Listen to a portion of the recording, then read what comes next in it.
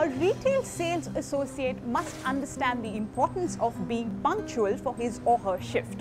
Being on time every time helps the associate and his team function well together. It's also best for a sales associate to set his or her own personal goals. Now, the store gets its goals from the management, and these are further divided into associate-wise targets.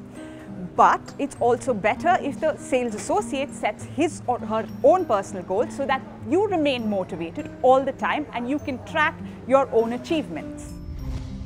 Managing time is also a very important aspect of being a sales associate.